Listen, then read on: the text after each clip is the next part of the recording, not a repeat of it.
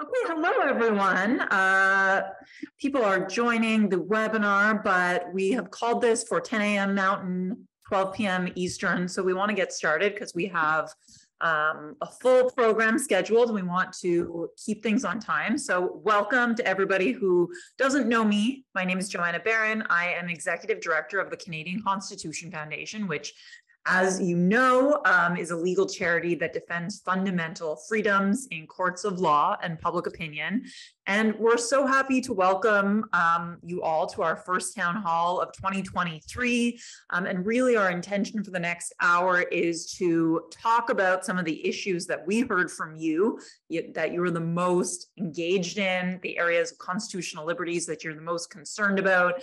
And I think you'll find we certainly found some of what we heard from you in our New Year's survey to be very interesting, at times surprising, and then to go from those areas that we learned that you're the most interested in, to go into some of those topics and give you the information that we've learned and some updates on some of our most important cases, including the Emergencies Act, the state of free speech, which, spoiler alert, is most of concern to our community. And finally, to announce a very exciting initiative that for the first time, we're offering a private insiders community for all donors to the CCF. And there'll be some exclusive access, exclusive content, exclusive early access to new courses for anybody who donates to the CCF in any capacity. So we'll talk to you a little bit more about that. But you can certainly, as we go through the program today, if you have questions or comments, you can put them in the chat. They will come to myself, Christine Van Geyn, who's our litigation director, who's on the call, as well as Russell Phillips out in Calgary, who's our communications director, who's on the call. And we will have a dedicated period for Q&A where we'll answer as many of your questions as we can. So just to give you a rundown, I'm going to present the results, or I would say the highlights of the results of our New Year's survey, which many of you completed. And then I'm going to go a little bit deeper into a discussion of the state of free speech. Then we're going to go into an update on the Emergencies Act, which we know many of you are very concerned about, and we certainly share your concern and give you an update on the litigation and our takeaways from the Rouleau report. We'll talk about a few other areas that CCF is working in, and then we'll go into Q&A, and then we'll again invite you to become a donor and become a member of a founding member of our Freedom Insiders private community. So first, let's go into the poll results. So just bear with me a second while I share my screen. Okay, so as you can see, this was a pretty lengthy survey, and we were really pleased that over 2,000 people completed it in full. It took them almost 20 minutes to complete. So thank you very much. If you were one of the 2,041 people who completed our online survey, it really helps us. We basically see ourselves as Freedom's Defense Team as representing you, representing all Canadian citizens and sort of residents who enjoy charter protections. So it's really important to us to hear from you about the issues that are most animating to you. So I'm just going to go through, obviously not the whole survey, that would be really boring, but just the parts that us at the CCF, we found the most interesting and high level takeaways. So over 94% of you felt that Canada has become less free since 2019. So of course, since the pandemic, 2.67 responded more free. And I can imagine there are many reasons for that. What we saw with the Emergencies Act being invoked, and subsequently, Christine is going to talk about what Justice Rouleau ended up concluding about that. I would say arguably makes it much easier to declare a national state of emergency in Canada. But again, Christine will go into that. The vaccine passports, the widespread lockdowns, and really the degree of overall judicial deference that we saw. So we agree as well, but we also don't think that there's nothing that we can do about that. But this was just such a resounding consensus that our country has become less free. The good news is, though, that people are much more aware of that, I would say.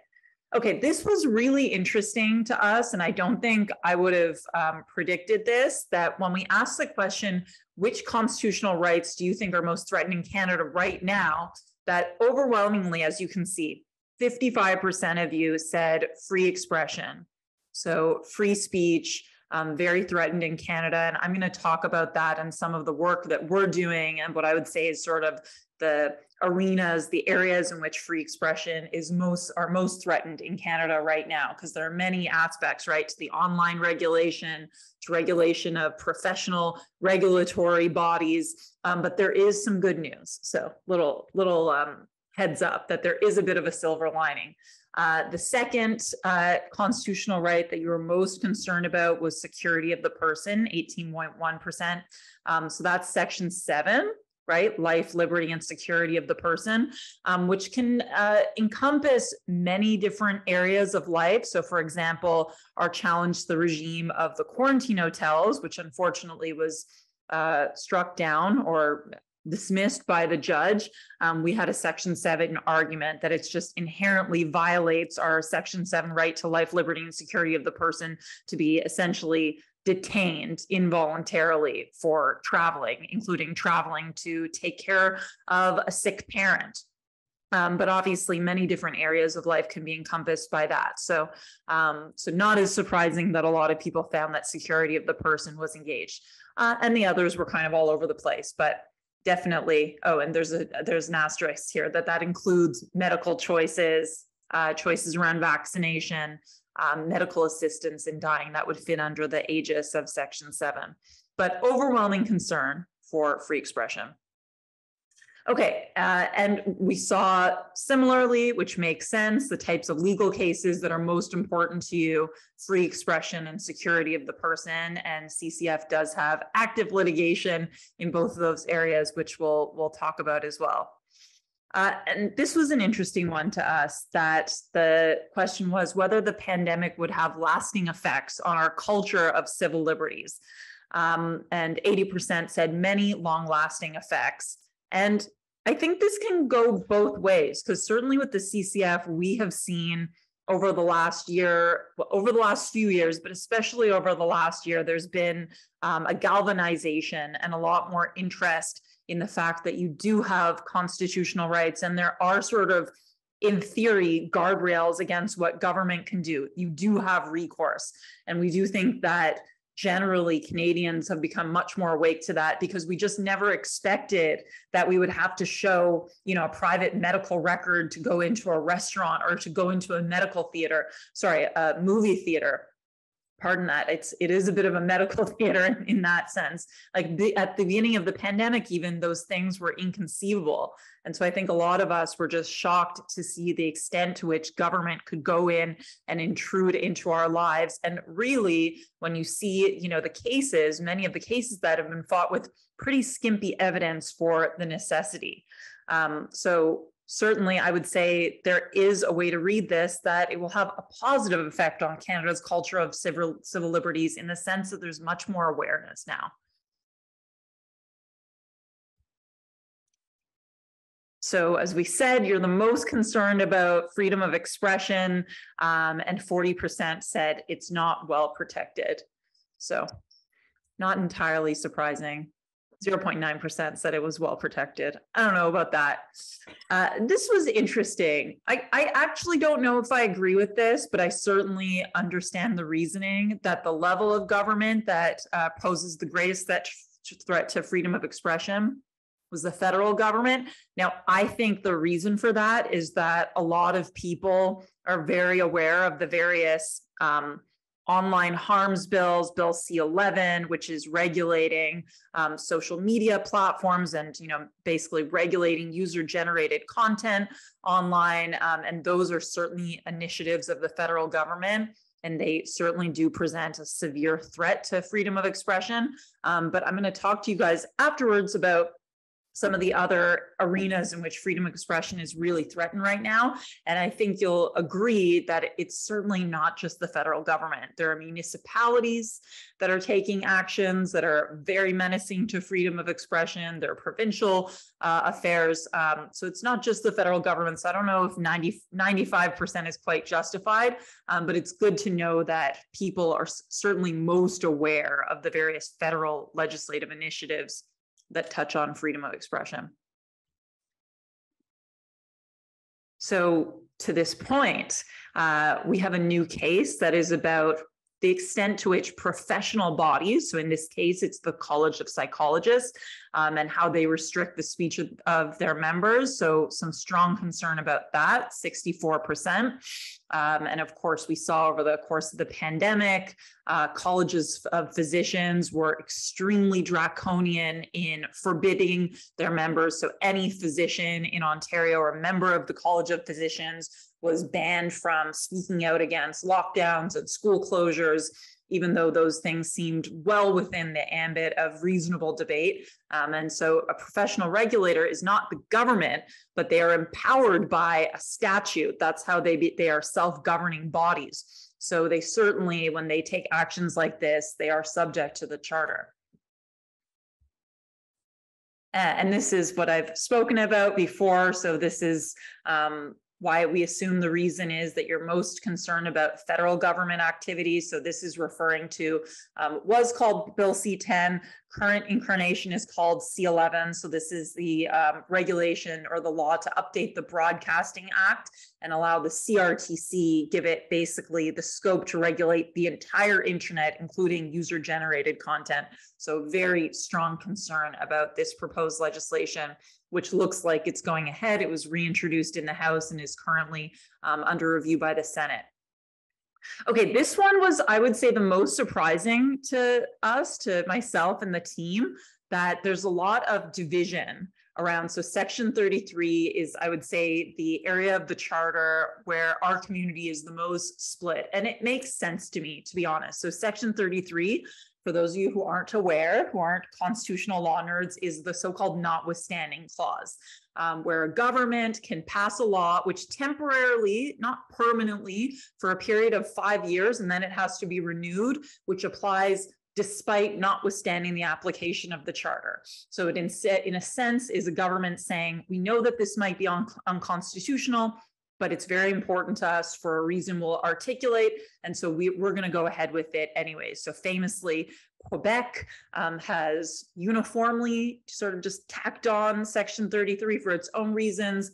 But over the last few years, we have seen other governments, Ontario threaten to use it in the famous Toronto City Council case, where the Ford government decided to reduce the number of wards in Toronto. It turned out they didn't have to use it because that was not an action that was protected by the charter in any event. And they also have used it in the teachers' strike matter, very controversially in Saskatchewan. There was a case concerning Catholic schools where the notwithstanding clause was invoked. So you could say it's coming a little bit into vogue. And so look, there's arguments for people who care about liberty. There's arguments on both sides of this. On the pro Section 33 side, you could say, well, it's in the tradition of parliamentary supremacy, and we don't want judges to have all this power, right? Like we've certainly, I think, seen in this country, particularly over the pandemic, but even before then, certainly I would say since 2014, 2015, when the Supreme Court started to get very muscular in overturning its own interpretations, that it's sort of balancing to have the right of the legislature to put forward their own interpretations of what is constitutional or what are the priorities. On the other hand, sometimes it's used in ways that we really don't like, right? For example, in Quebec, and this is just my personal position, where Quebec has passed Bill 21, which forbids people from wearing, symbols, religious ornaments in public. So a woman who wears a hijab cannot be a Quebec public school teacher. I think when you live in a free multicultural society, that's an unconstitutional interference with freedom of religion. And so we have to accept that if we're going to allow the use of Section 33, it's going to be used in ways that we won't like. And because Section 33 applies, there won't necessarily be a judicial remedy. So all of which is to say, we see both sides and we understand why freedom's defense community is split around that. Okay, so this was another one where there was, not surprisingly, overwhelming consensus that you guys strongly oppose the federal government's use of the Emergencies Act. So I'm gonna not really make any comments about that because Christine is gonna talk a bit about that, but this was just probably the most resounding consensus of any matter that the Emergencies Act was improperly invoked in February of 2022. And yes, we do have this report, but this is still very much a live issue, and we will be seeking a binding judicial determination about the constitutionality of the invocation of the act. This was an interesting, I suppose, even more consensus than the Emergencies Act. 93% of you concluded that the federal and provincial governments don't stick to areas of their own jurisdiction. So, you know, under the constitutional division of powers, there are areas delegated to the provinces, areas dedicated to the feds, and we certainly have seen, we didn't ask which government you think is intruding into which government's level, but certainly, in my opinion, the federal government power has continued to grow and increase and have that be ratified, particularly by the Supreme Court.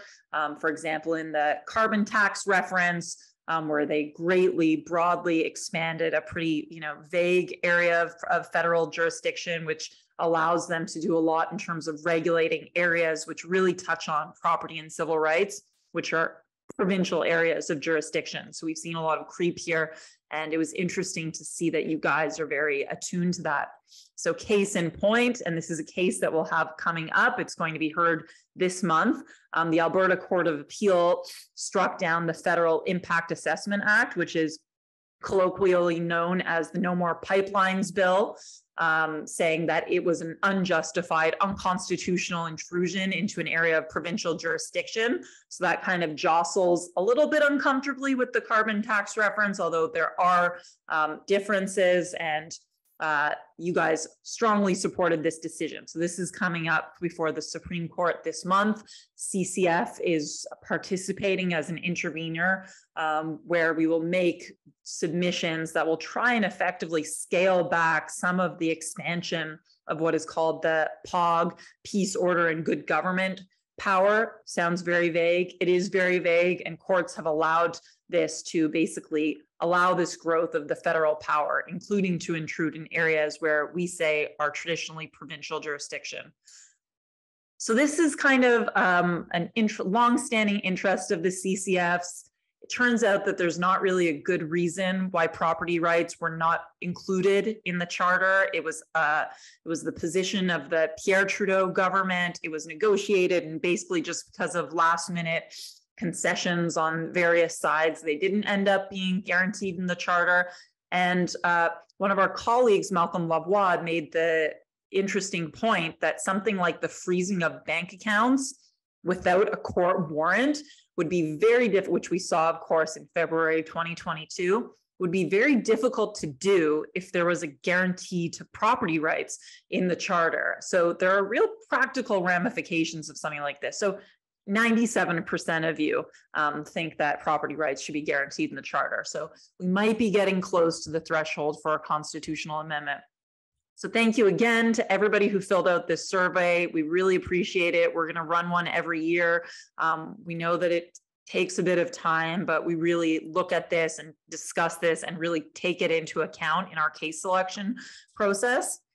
And just one last plug, I mentioned this at the beginning, but we are going to be launching right as of the end of this call, our private donors community, Freedom Insiders. So going forward, these town halls where we'll have Q&A, where we'll present sort of exclusive information, will only be for our donors in any amount.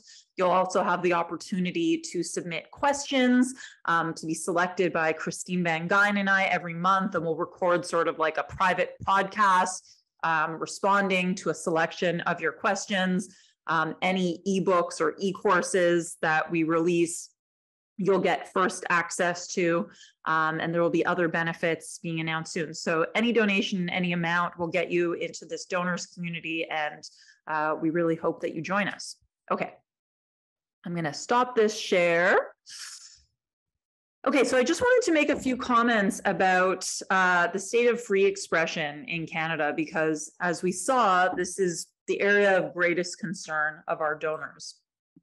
And we're very interested and concerned about it as well. Free expression is the sort of master value in a society. We can't sort out what our values are, and we certainly can't, resolve any conflicts if we can't have open discourse.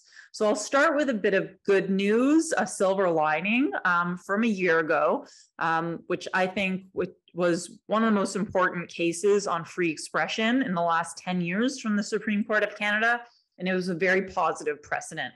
So you may or may not be aware of the Mike Ward versus Quebec case. So Mike Ward was a comedian in the Montreal area who made, frankly, a very distasteful, quite offensive joke about a disabled child.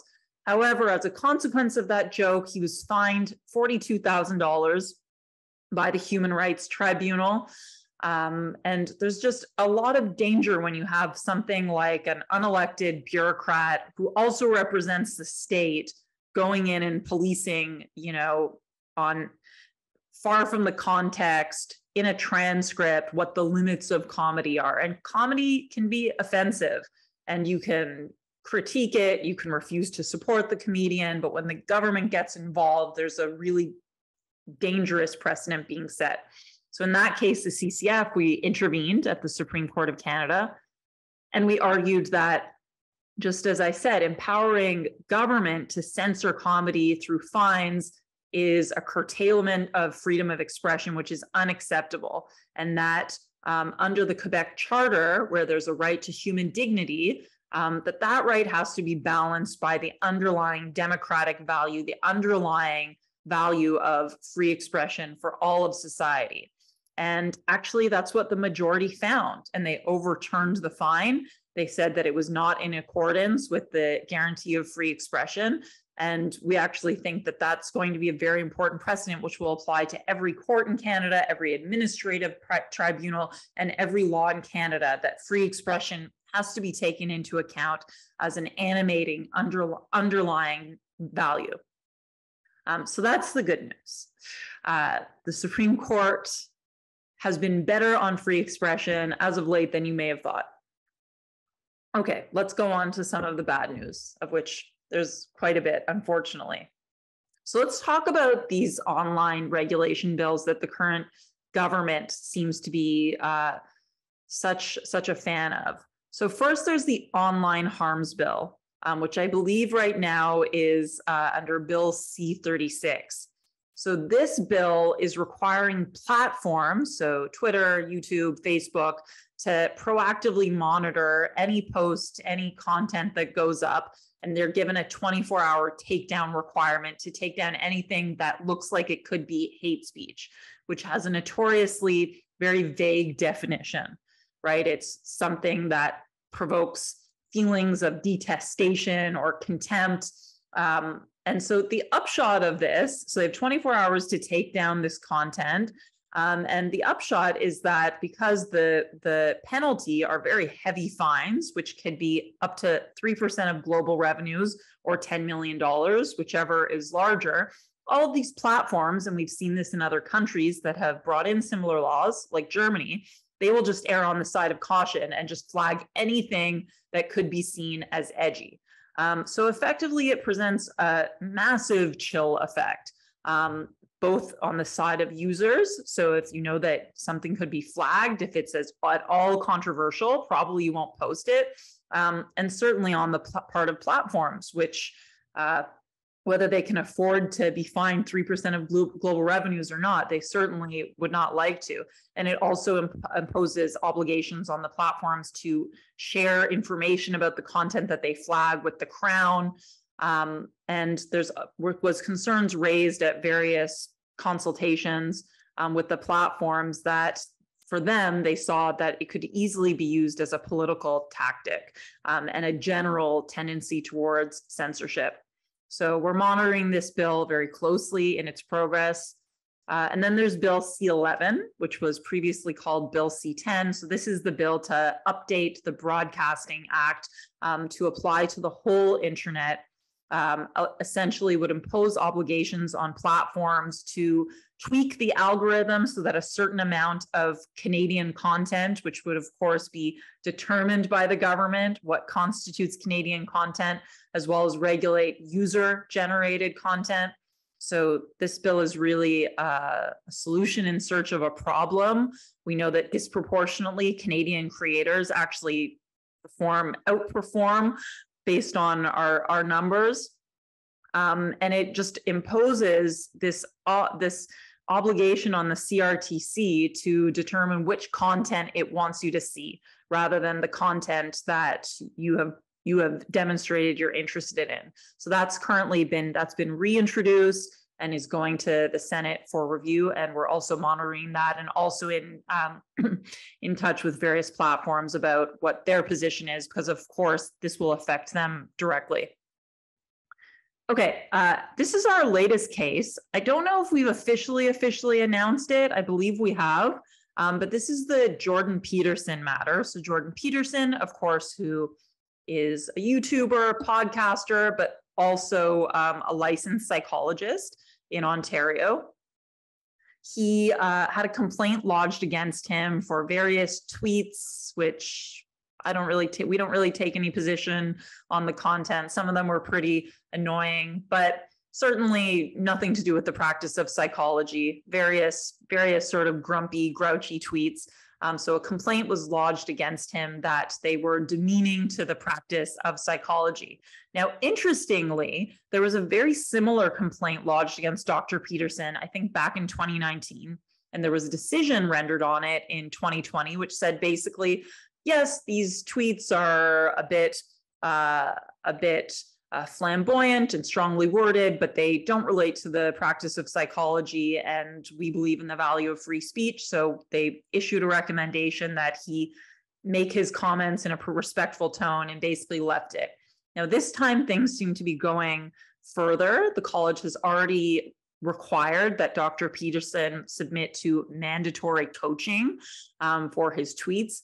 And so the CCF will be intervening in this matter, which will be a judicial review. And our position is that where charter right, like the right to free expression, is engaged, that right has to be paramount. And a decision maker, like a College of Psychologists administrator, can't get into regulating off-duty conduct. Of course, we all know, if you're a doctor or I'm a lawyer, that there are certain standards that you have to agree to as part of your professional regulator. But that doesn't extend to when you tweet about a Sports Illustrated model. As much as we might not enjoy those tweets, it clearly does not touch on the practice of psychology. And our position will be, which will make, that no professional regulator should be engaging in the regulation of off-duty conduct, but especially when it engages the charter. And these are the areas where we really see our right to free expression, just as individuals, getting impacted. There are millions of people in the province of Ontario that fall under a professional regulator. And if this precedent says that you can never tweet anything that might be edgy, you can see how that could be a huge problem. Not for Jordan Peterson, who will be fine, who, at this point is one of the most successful content creators in the world, but for everybody else. We want to hear what psychologists and doctors and lawyers have to say. They have a right to participate in the public square. So if you have any questions about that case, we're happy to answer them later. And I noticed that I've been talking for a while, so I'm going to conclude my comments on free speech there and pass it over to Christine to talk about the Emergencies Act. Okay, thanks, Joanna, and thanks everybody who signed up to come to this town hall. Just a reminder that we have a Q&A box at the bottom. So if you click on that Q&A box, you can send in a question and we can answer it at the end, whether it's about freedom of expression, which Joanna just talked about, our poll results, letting us know what priorities you think that you would like to see our organization take on in 2023, or about the Emergencies Act, which I'm going to talk about now.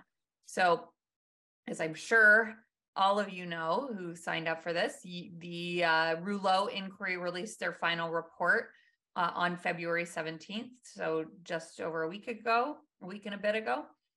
This was obviously the public inquiry into the Trudeau government's decision to invoke the Emergencies Act in response to the Freedom Convoy. This is an extraordinary piece of legislation that has never been used before. And when the report came out, I have some complaints about how it came out because we were not given the same access to the report that media was. Media, even though we were a party to the inquiry and we participated in it and we cross-examined the Prime Minister, we got the report at the same time as the public, and the media was given early access. The media was given a lockup, which meant they could not distribute the document before the document was public. And of course, we would have agreed to the same terms, but we were still not given access. So some complaints about that process. But when it was public, we immediately looked over it. We responded with our statement because the inquiry report was really disappointing. And look, I know Commissioner Rouleau had a really hard job. This was produced on a very tight timeline following 6 weeks of sitting and then a week of roundtables about policy changes to the Emergencies Act. And the report itself is over 2,000 pages when you include all of the exhibits and appendices. But frankly, this report is just an exercise in deference to the government. The real crux of what happened in this report was the conclusion that Cabinet was justified in invoking the Emergencies Act on February 14th. The commissioner said there was credible and compelling evidence supporting both a subjective and objective reasonable belief in the existence of a public order emergency, which of course is a defined term, and I'll get into the definition of that term and the criteria for what it is and why that conclusion is so wrong. So the commissioner concluded by saying the decision to invoke the act was appropriate. This is very cautious. The commissioner said a reasonable person could reasonably reach a different conclusion. And our hope is that the court will, because we are not letting this be the final word on the Emergencies Act. We have brought a separate court challenge in federal court. We're looking for a judicial review, not of the inquiry report, because the inquiry report is not binding. It is not any type of administrative decision, but we're looking for a review of Cabinet's decision to invoke, the Prime Minister's decision to invoke. And we have a hearing in that matter scheduled for April 3rd to 5th. And just as I did for the commission, the Public Order Emergency Commission, I'm going to go to Ottawa. I'm going to be there for all of the hearings. And following those long days, I'm going to go back to my hotel room and do live streams summarizing what happened in the day of hearings. Because I know that was something that people who subscribe to our YouTube channel, people who subscribe to our freedom updates, and who are generally supporters of the work that we do fighting for fundamental freedoms in Canada, I got a lot of really positive feedback about doing live stream summaries of what happened. Because, of course, everyone's very interested in this topic, but everyone who supports us also, they're hardworking. You're all hardworking people. You can't just monitor what's happening in a court case all day or Public Order Emergency Commission for 6 weeks. So back to the Rouleau report, there was virtually no substantive basis in our view upon which Cabinet could have concluded that the circumstances in Ottawa met the threshold for invoking the act. I sat through all of those hearings.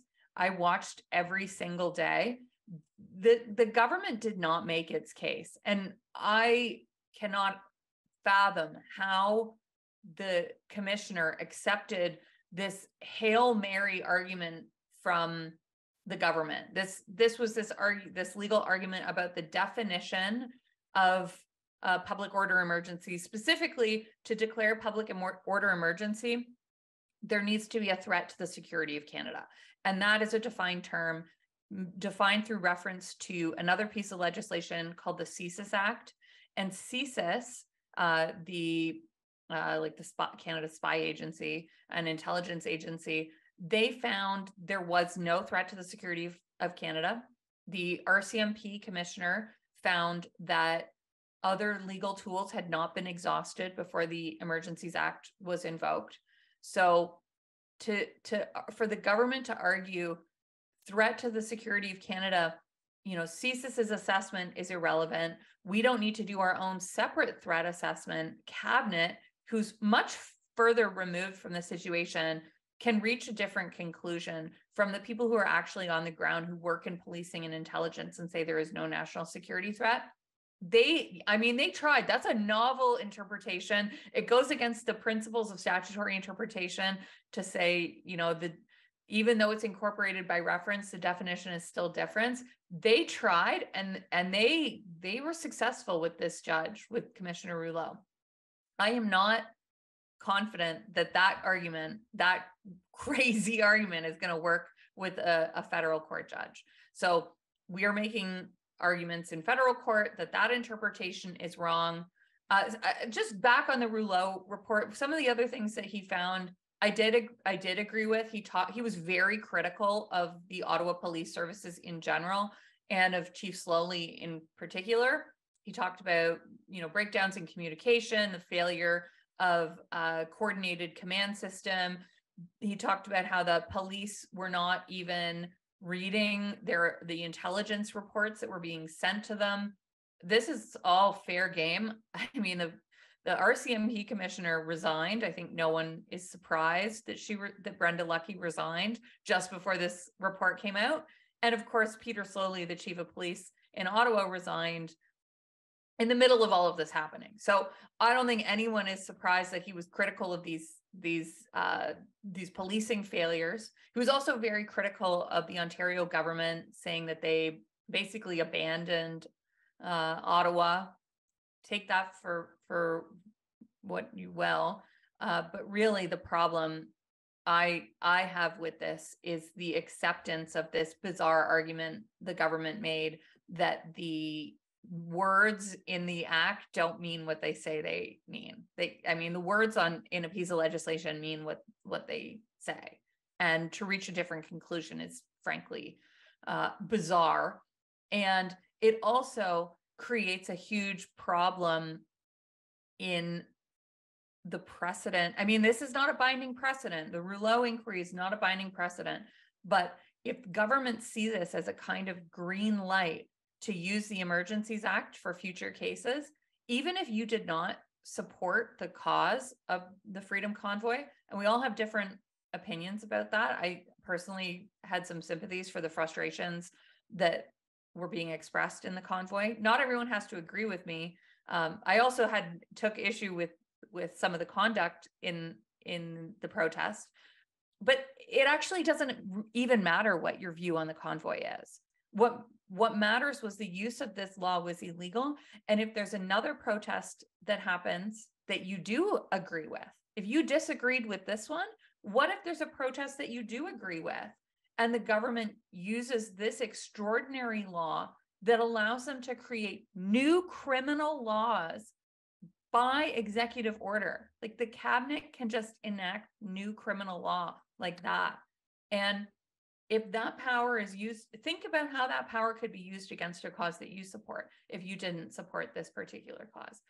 It's basically a green light. And what we want to do at federal court is have a red light, a binding red light on the government, because this decision is not binding. The Rouleau finding is not binding. It's not a finding of liability. It's not a finding of any binding precedential weight.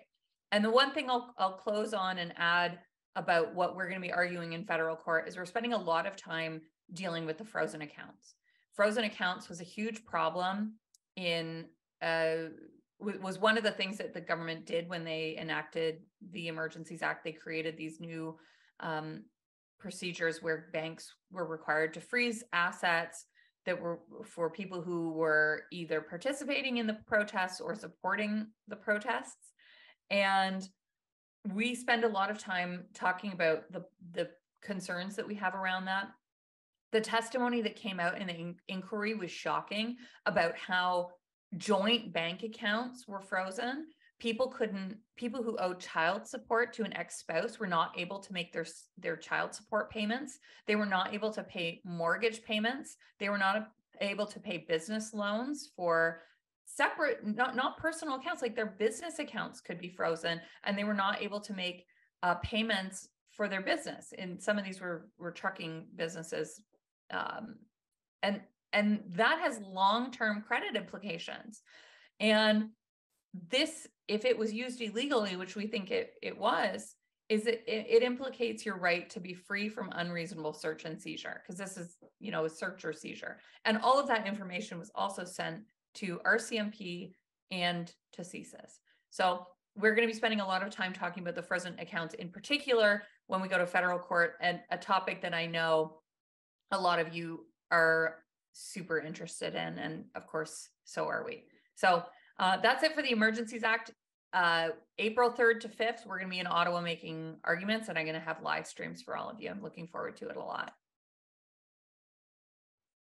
Okay, great. Christine, do you want to make a few comments just briefly about federalism? Because we saw that there are a high proportion of people in our community who are concerned about overstepping federal boundaries of power, and any announcements about that? Oh, and the other thing I wanted to announce, by the way, I should have wrapped it up when I was talking about free expression, is that we are actually planning on putting together a second free online course. So there already is a free online course on constitutional law. Russell, could you put that link in the chat for the free constitutional law course? So we're going to put out, probably by this summer, a second complimentary course just on free expression, just on the various dimensions and important cases on free expression. And again, if you're a member of Freedom Insiders community, which is you donate to us in any amount ever, basically, you'll get preferential access to that. You'll even be a bit of a beta tester where you'll be able to go through the course, give us feedback so that we can make it even better. So stay tuned for that. Yeah, thanks, Joanna, for reminding me about the course that we already have, because I get asked about all the time on YouTube. People will say, oh, you should do a series of videos about our charter rights, and like go through each of the charter rights and tell us about how they work. And we actually have that. So it's at the ccf.ca/learn. It's a totally free course that is about the fundamentals of constitutional law in Canada. It's not just about charter rights. It's also about federalism. So let me talk about federalism as well. I am so happy when I saw the results of this poll that we just did of our supporters, that federalism is an important issue for our supporters. I shouldn't be surprised, but I always am. Typically, when Canadians talk about or think about how our courts can enhance liberty, they're thinking about the Charter. They're thinking about, freedom of expression, freedom of religion, freedom of assembly, association. And of course, the Charter is incredibly important. It is an important part of our Constitution that guarantees our fundamental freedoms. But of course, the federal structure laid out in the Constitution Act 1867, which includes the division of powers, and all of the decisions related to federalism, that can also enhance our liberties. So we have a free book that we made late last year. It's at the ccf.ca/freedom through federalism, and you can download that book totally for free. I think part of the reason people are so interested in federalism is there's some interesting cases coming up right now. And I think part of it is Danielle Smith, the Premier of Alberta. I think part of it is her Alberta Sovereignty Act of telling the federal government she will not enforce federal law, and the federal government cannot require a province to enforce federal law. So there's actually a really fascinating case that was just heard in December at the federal court about that. And that is a case, it's a reference case in which the Attorney General of Quebec challenged the constitutionality of portions of it's a piece of legislation called an Act Respecting First Nations, Inuit, Métis Children, Youth, and Families. And this is basically a dispute between the federal and Quebec governments over Indigenous child and family services. And it was heard in December. We were an intervener in that case. And basically, it's an interpretation. The federal government wants the provincial bureaucracy to enforce minimum standards when it comes to Indigenous child and welfare family services. And of course, everyone wants wonderful child services for Indigenous communities, for all communities. The dispute here is that Quebec thinks that their way of doing it is better, and the federal government thinks their way of doing it is better. And the federal government is trying to force Quebec's provincial bureaucracy to do it their way. And, you know, if the federal government can direct the executive and public service of a province, it could remove a really important check on power and erode responsible government. Coercion is inconsistent with the value of diversity and experimentation that federalism entails. So, you know, it might be Indigenous child and family services today that the federal government wants these minimum standards on, but tomorrow it could be something related to education or healthcare. And Quebec jealously guards their provincial jurisdiction. They do not want to be told what to do by the federal government. And what's shocking to me is that particular case did not receive a lot of attention. It kind of, went to the Supreme Court, and it didn't get much attention from the media. But Danielle Smith has said something very similar about not enforcing federal law in Alberta, and it received a tremendous amount of attention. So there's very different treatment of how the public imagination is captured by the conduct of Quebec versus Alberta. And the implications of this Supreme Court case, when this decision comes out, and we intervened in this case to support Quebec's position, the implications of this Quebec case could impact what happens with the Alberta Sovereignty Act. So I have a YouTube video describing this case that did really well. And I'm always surprised when people are interested in federalism issues. So you can check out that video if you want to learn more about the case. Another case that we're doing on federalism is about the Trudeau government's No More Pipelines law. That's also known as the Impact Assessment Act. And that is being argued at the Supreme Court next week on March 7th. And we are intervening to support Alberta's position. The underlying decision is from May of last year. The Alberta Court of Appeal found that the Impact Assessment Act was unconstitutional, and that decision can have serious and significant implications for Canadian federalism, for the rule of law, investor certainty, and resource development. Now, as you probably know, the Impact Assessment Act was introduced by the federal government in 2019. It's obviously very controversial. It replaced a previous piece of legislation called the Canadian Environmental Assessment Act. And it's called the No More Pipelines law because, even though it doesn't, outright ban new pipelines from being developed, in practice, it means they're not going to happen. They're not going to get approved. So we are intervening to support Alberta's position. And at a high level, we're going to be arguing about the importance of federalism and the rule of law, and against an expansion of the reasoning in another case that you might know as the carbon tax decision. It's the Greenhouse Gas Emission Pricing Act decision. That case created a potentially slippery slope when it comes to national standards and the intrusion by the federal government into provincial jurisdiction. The federal government claims that they have jurisdiction in intra-provincial resource development in this case, so resource development solely within Alberta. And, in the greenhouse gas case, they also claim federal responsibility in an area of provincial jurisdiction related to greenhouse gas emissions. So this case has the potential to rein in some of that reasoning, and we're going to be arguing it next week. I'm really looking forward to seeing that at the Supreme Court. Okay, awesome. Thanks, Christine. So I'm going to jump in with some questions. You can continue to add questions into the chat, by the way. But there's a few that I'll answer some. And Christine, if you have any comments, or maybe I'll shoot some over to you. So one question was if there's any possibility to appeal the Rouleau Commission's decision. The answer is no, because it's not a judicial decision. It's just a report that's required by the Emergencies Act statute itself. However, as you heard us talk about, we do have a formal federal court judicial review that will be heard at the beginning of April. And it's very possible that whatever the decision is, we certainly hope it will be favorable to our position, but that will be appealable. So I wouldn't be surprised if that stayed in litigation for a few years. But no, it's not a judicial decision, so there's no possibility to appeal it.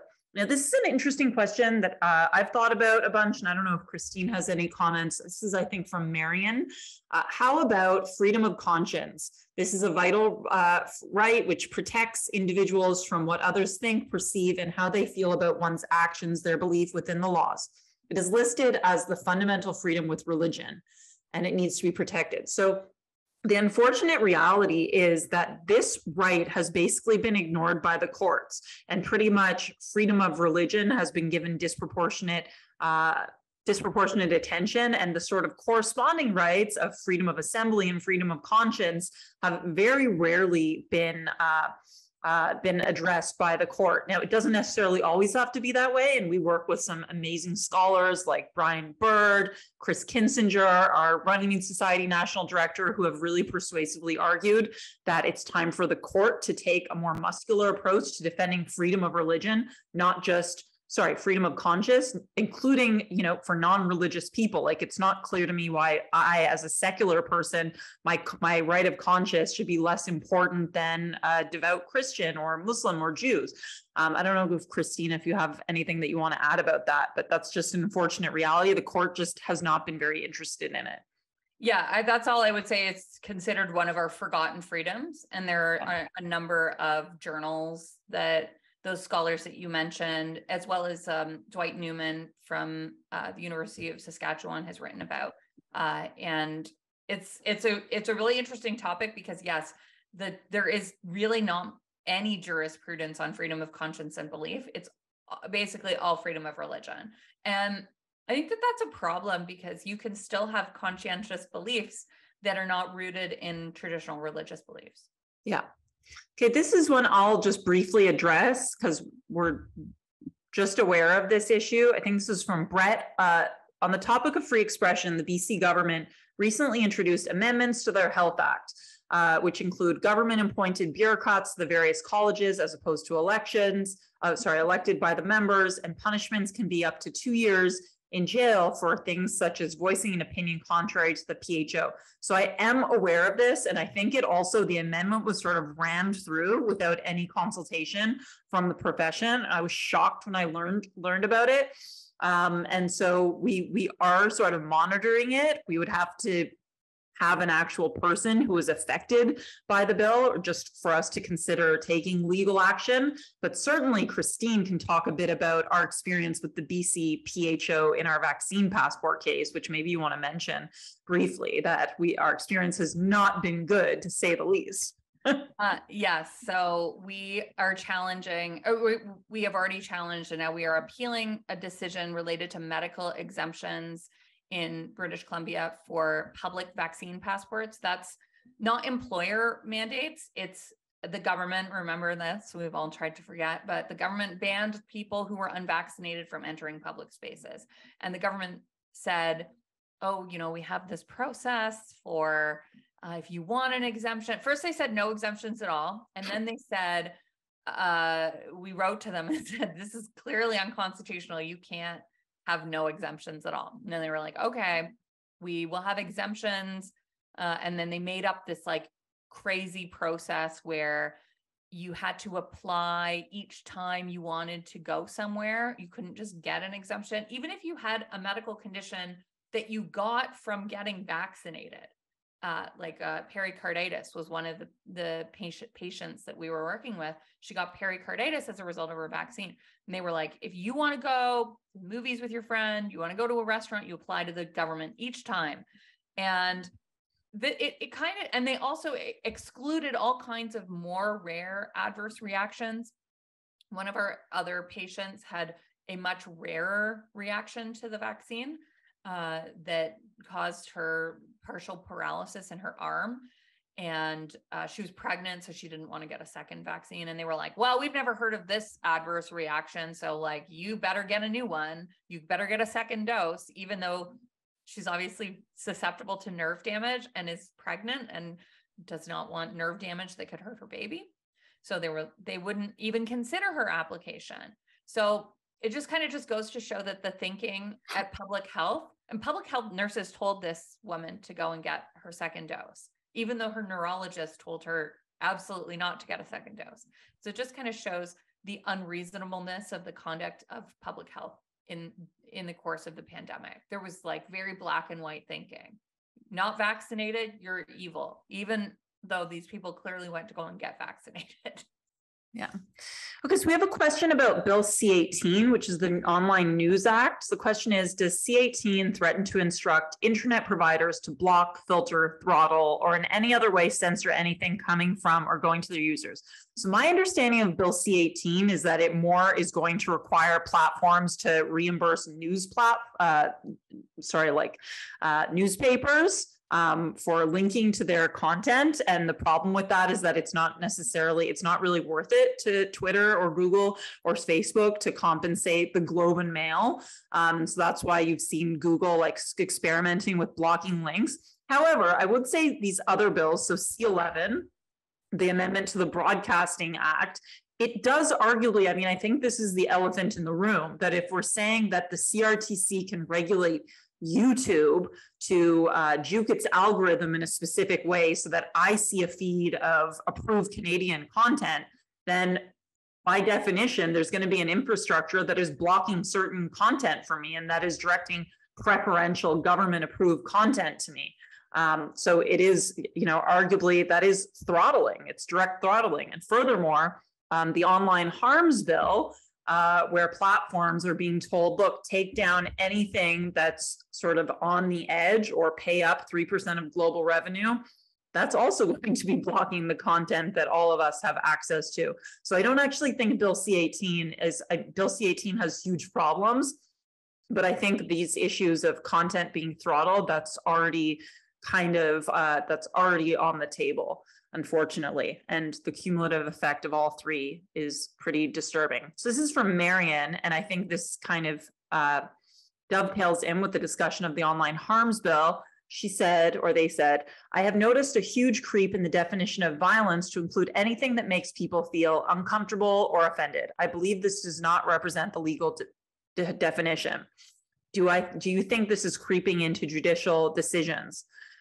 So I wrote something, I think back in the summer about the online harms bill, that the elephant in the room is when you have both the situation where we have a society where the definition of violence and harm is becoming broader and broader and more like, you offended me, you hurt my feelings, like that's gotten so much more traction among so many circles. And you have bringing back the civil remedy for hate speech, where essentially, even apart from the criminal code prohibitions on hate speech, you have a civil remedy that seems wider. It's kind of a recipe for disaster because everybody's confused about what actual harm is. And it seems to be, the term is concept creep. And there's more consequences for engaging in it. You have a situation where a lot more speech is going to be either chilled or potentially fined against. When you say this appeared to be the decision that Rouleau was leaning towards, I think what you're referring to is that Rouleau he doesn't end up concluding that there was any actual threat of violence, but he does focus on various things like the Coots seizure and certain rhetoric and the possible involvement of Diagolon. And so it was kind of just like this loose threat with the violence in the air that Rouleau was enough to say that cabinet was reasonably justified in invoking the Emergencies Act, which we also very much disagree with. That is not the standard. That's maybe like cops have the right to take the investigative actions or the enforcement actions they feel they need to take if they think something violent might happen, but the federal cabinet certainly doesn't. So I agree with you that it was way too playing fast and loose with the definition of actual violence, but that's a bit of a separate matter. Okay, this is an important question that we I'm interested that we are still getting it, but I'll let Christine address this. Just a comment to perhaps clarify the high degree of concern for federal powers for freezing bank accounts of those who express their support by contributing money to a cause. This is the biggest fear I consider before offering money to a contentious cause. This is from Ellen, pardon me. Okay, so I don't think that we are a contentious cause first.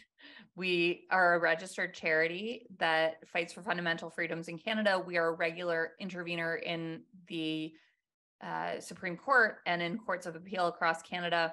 We are lawyers who work with senior members of the bar who are very respected at large national firms. So the work that we do is very, you get a tax receipt when you donate to us. There is nothing contentious about the work that we do, other than some people might disagree with it. Even putting that aside, a few things. The RCMP has said that they did not freeze the accounts of anyone who donated to the convoy, only people who participated in the convoy. Now, I know that that is debatable because I've spoken to a lot of people who say that their accounts were frozen following a donation. But what the RCMP has said is that they did not give the names to any banks of any accounts to freeze other than people who were directly participating in the protests.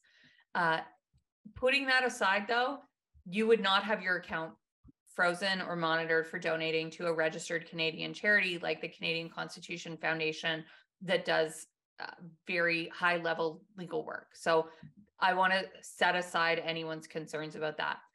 All of that said, we still think what happened in the convoy was incredibly wrong, and we are fighting for the rights of people who did experience account freezing so that it could not happen again, because it was appalling, terrible move by the government.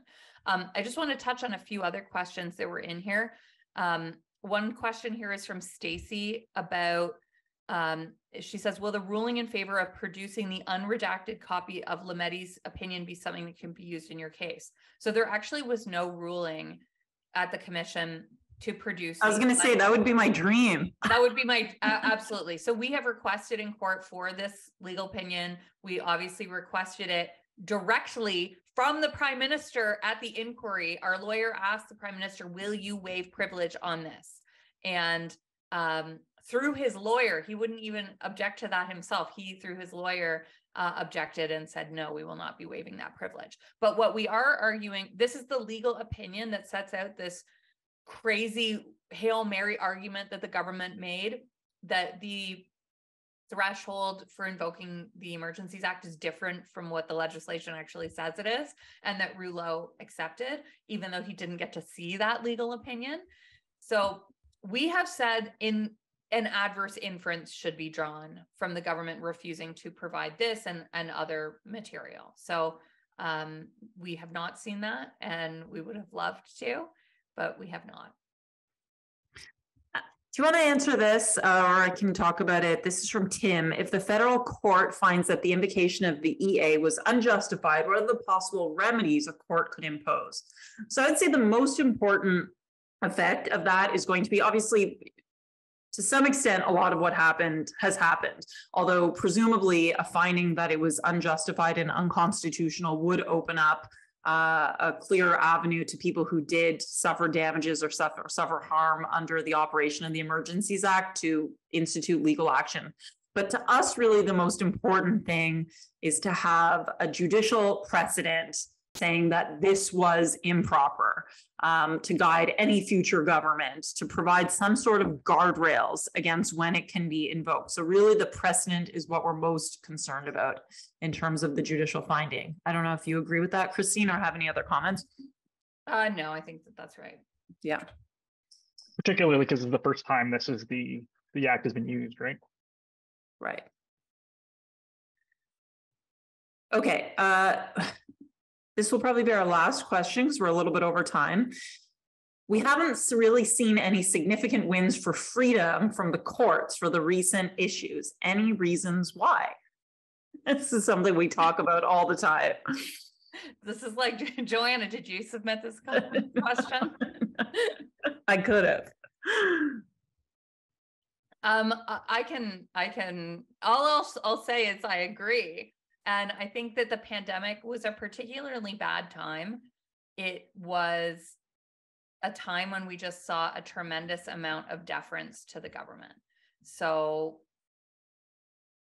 yeah, I think we saw a huge amount of deference. They even took judicial notice of certain things like the efficacy of vaccines, which I think is not like judicial notice is when the court says this thing is so true that we don't need to even hear evidence about this.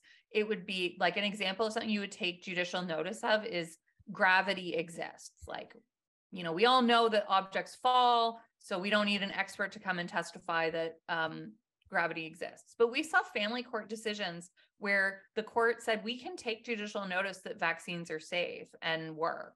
And that's wild to me because this is a new technology. It's something that experts have different opinions about, and like credible experts have different opinions about the efficacy of vaccines and the safety of giving them to young children.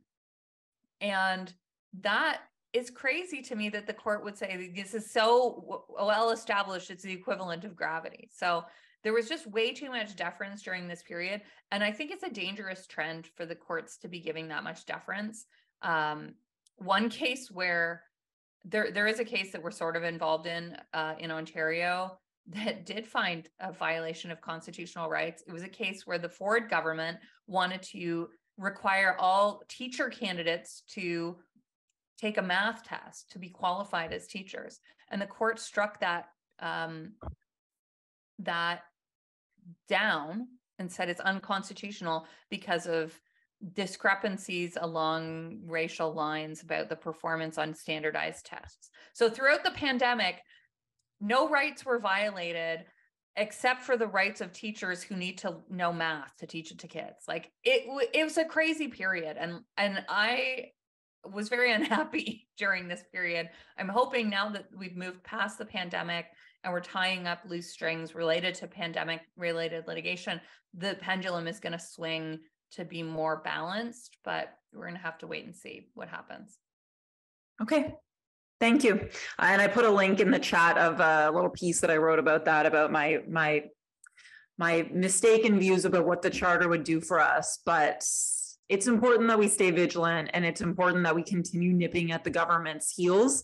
Eventually the tide will turn, and we're fighting on a number of fronts, and we can't give up. We simply can't. So final plug, and Russell will also send out a follow-up email with this recording to invite you to become a member of our Freedom Insiders community, and we'll host regular town halls like this where we'll be able to answer your questions, and we'll have intimate conversations and update you, give you the first frontline information on our cases, and you can tell us which cases you think are important. There is the link to donate in the chat, but even if you don't donate, we really appreciate you spending an hour in the middle of the day on a Wednesday with us. It's really important for us to hear from you and hear your questions. Thank you so much for your very thoughtful questions as always. And we look forward to continuing to hear from you. So thanks so much, everybody. Have a great Wednesday, and we hope to see you soon. Thanks, Bye. everyone. Thank you.